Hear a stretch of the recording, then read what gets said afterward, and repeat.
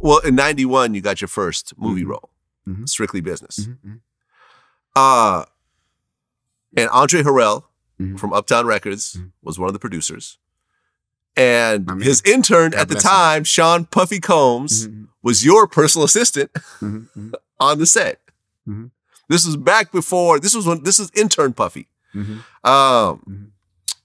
I guess there was a situation where he got into a fist fight with an Italian guy. A big Italian guy. Big Italian guy. He was dropping me off at the set. And dude was telling me, yo, you park right there. You got to park over there. You know, and he was like, I'm just dropping my client off. You know, he's like, you can't drop him off there.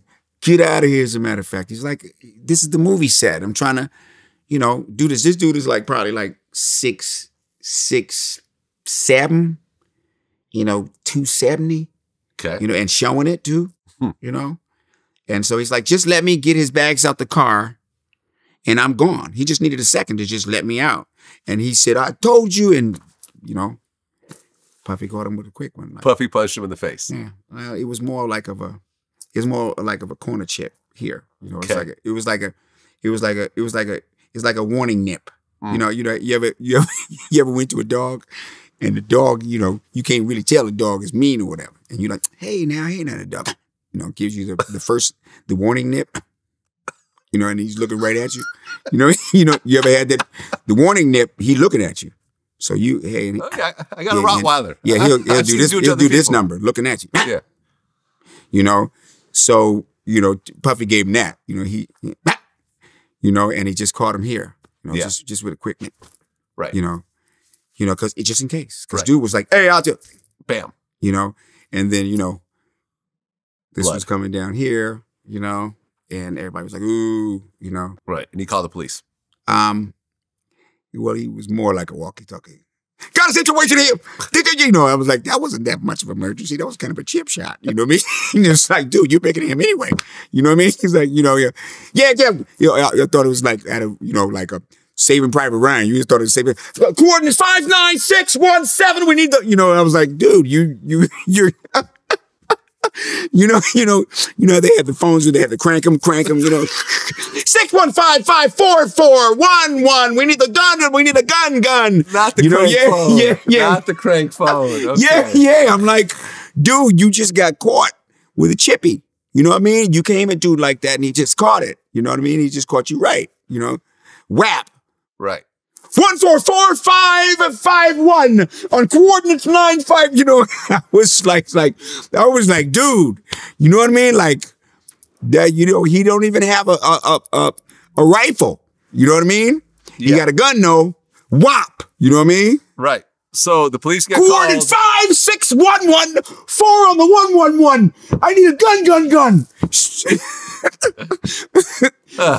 So the police get called. Sorry about the audio.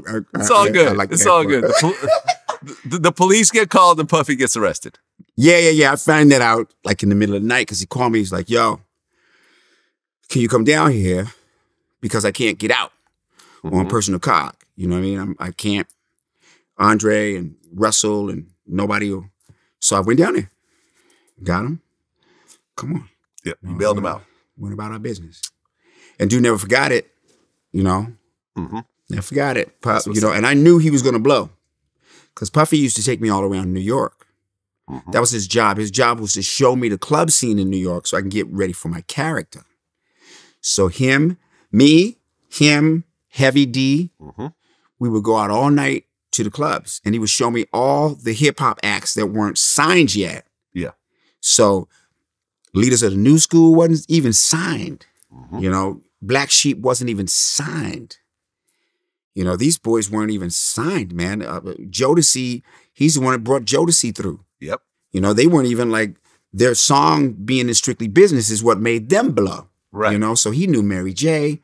And all of them. So when Puff did Craig Mack, I was like, plus he's smart. He don't care. He'll tell you what he think. I had a widow's peak, you know, in my little flat top, right? So he told me, yo, you got to cut that, man. You know, I'm from DC. Anybody from New York gonna be telling me nothing, right? So I'm like, I ain't gonna cut this. He said, all right, man, but when they get on the big screen, it's probably gonna stand out. I was like, I gotta take my chances.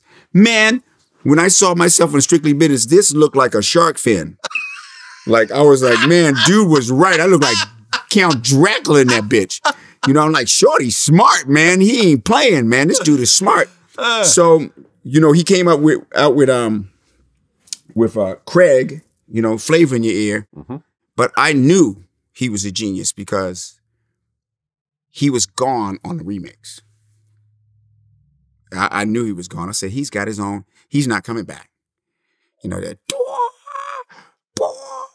niggas is mad. I get more boots to the ashtray. Fuck the fear, wanna get mine the fast way. Ski mask way. Nigga ransom notes. Damn, I'm hamster. But damn, a nigga toe. What you toe? More guns and rolls, kicking in my boots. Invisible bullet. You know what I'm saying? It's shit. Blow tissues. Boom. Skeevy. Delicious. Give me coos, love me good. Ooh, damn a flavor in your ear. Freeze. Hi. I was like, and he's in the middle of like, boom. You know, I was like, he's gone. So, little I get excited. Little side story, right? So I remember I'm interviewing Busta Rhymes, right? Or we've done a couple interviews, but this is like the last one we did. And I'm like, okay, Bust, you've done a lot of guest verses. Mm-hmm. Do you think anyone's ever gotten you on a song that you did a guest verse for? Busta looked at me and said, I don't know. Do you think that anyone's got me on a song? Right. And I said, Flavor in Your Ear remix. Everyone in the room goes, ooh, right? Because Biggie, you know? Biggie, open it up. Open it up, right? Yeah, Biggie, open it up. So Busta's like, okay, all right, I feel you on that. By Busta Rhymes' invitation. But during that era, the hottest dude on a song always went last. I mean, hey. And that's his point of view. You gotta respect it. Yeah, with that remix, that established him. Yeah, that established him. Yeah, well, that was the post. That was Leaders the New School. You know, Busta Rhymes is a solo artist, first time. Yeah. That when he did that, that put him on a whole nother level because people were thinking that C. Brown was going to be the one, and all of them were nice. You know, a Tribe Called Quest didn't get signed either, and Puff knew them too. You know, but he was a standout anyway. You know, the real cock diesel, the chocolate chicken. You know, it's like ain't nobody like him. You know what I mean? But that's the most the beautiful part of this business to me is one, there's enough for everybody. Two, you know, creative expression never ends, you know. And three, we can learn how to dictate our own future through learning how things work. You know, learning how systems work, learning how economics work, learning how human beings think. And, you know, Byron Allen told me something I'll never forget. He told me, what we do isn't hard. He said, people are. You know? People are hard. Yep. You know, and that's one of the smartest dudes in the business, you know? Yep. You know? Well, he ain't smart because he ain't doing no business with me, but I'm just saying, though.